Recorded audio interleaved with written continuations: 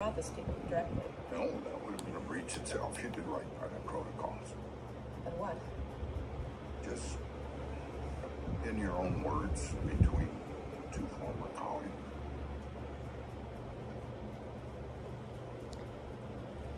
Malik Saunders is on the autism spectrum. It's been a process, but he sees me as non-judgmental. Maybe even a friend. Smart kid. One of the ways his autism manifests is he doesn't like holding things in his hands. So he placed some candy in his pocket while he shopped, and the security guard saw that as shoplifting. Well, how else could the guard see it? Yes. But it would have been nice if the responding officers had waited till I arrived.